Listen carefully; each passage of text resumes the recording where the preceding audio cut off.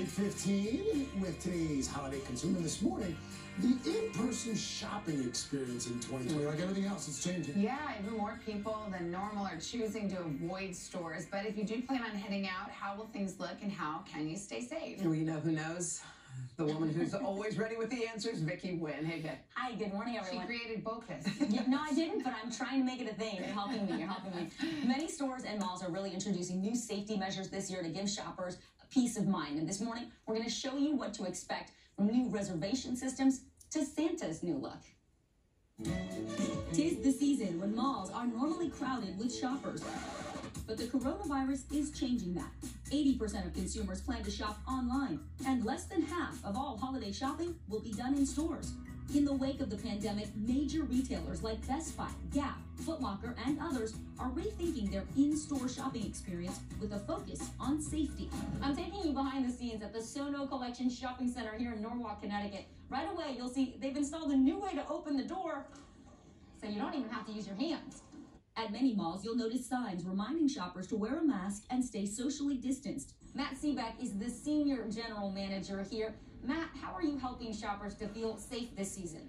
You know, Brookfield Properties has over 150 shopping centers. The safety of our guests and anyone who walks through our doors has always been our #1 priority. What are some of the things people won't see that are contributing to a safer atmosphere? We've changed all of the filters in our HVAC units to MERV 13. All the recycled air goes through a thicker and a less porous filter that has historically been used in a hospital setting.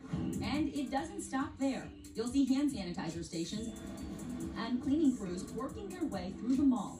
They've removed some of the chairs from the common spaces to discourage people from gathering, and the chairs that do remain are socially distanced.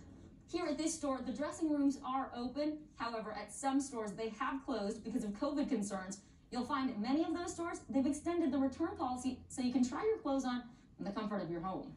And some retailers are offering new ways to shop. If the store looks crowded or there's a line and you don't want to wait, some stores are offering a QR code. Just scan it, open the link, and shop right from your phone. But the biggest change this holiday shopping season? Happy holidays! A socially distant visit with Santa. Awesome. Naughty or nice, Santa might be sitting behind a wall of plastic.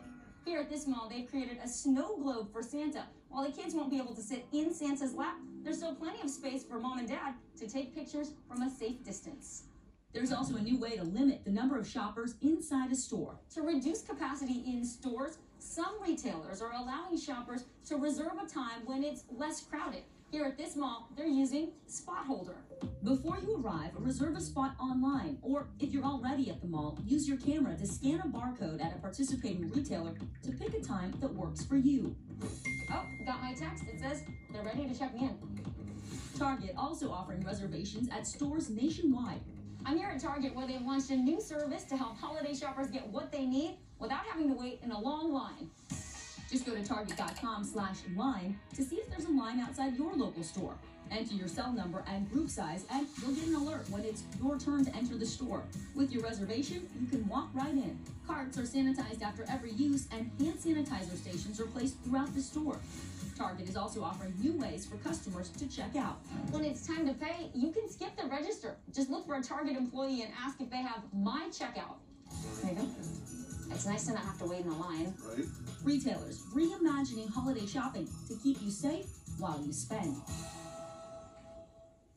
And the CDC recommends that if you are shopping in person, do it during hours when fewer people will be in the store, early morning or in the evening. And you should also probably just touch the items that you plan to buy. And of course, when you are paying for your items, try to use contactless payment options. And when you leave the store, thoroughly sanitize your hands. And always a reminder, if you are feeling sick, just stay home and do your shopping online. A lot of parents sometimes love to bring their kids shopping because it's something to do, but you say leave the kids at home. Well, it is a fun thing to do, Yeah. go shopping during the holidays. So one thing to think about is just being in and out as quickly as possible. So if you can browse online, make your list, and then go in with a laser focus, make sure they have that item in stock. So if you want to bring your little ones, you can. Just don't spend a lot of time lingering in the store. Right. And masks for all. Yes, Got it. always. All right, Vic, Great thanks. tips. Thank you, Vicki. Happy That was Thanksgiving, fun. though. Happy Thanksgiving. Yeah. Thank you. We know you had Thanksgiving 2 weeks ago. We did. We're gonna do it again. Excited to we decided to buckle down and just do it again. I love it. Okay, let's get sports.